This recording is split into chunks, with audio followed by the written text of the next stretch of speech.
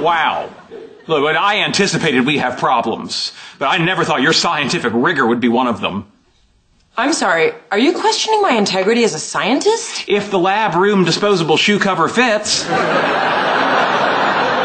that a science disc? Yeah. Was it a good one?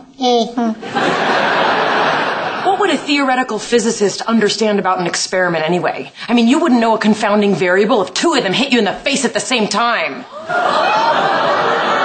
And you don't even get that joke because you don't even work with confounding variables. How dare you? Oh, you heard me. Your experimental bona fides are laughable. Whoa, now you're making fun of my bona fides? Can't make fun of something that's a null set. I feel like I should say damn. Do it. Damn! Wait, if you are so protective of the scientific method, perhaps we should use the next 5 weeks to finish what we started. Well, for science, maybe I will. Yeah, for science, maybe you should. Fine. Fine. Good. Great.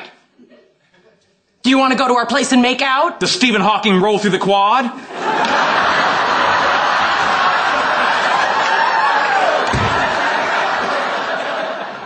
The new neighbors are weird.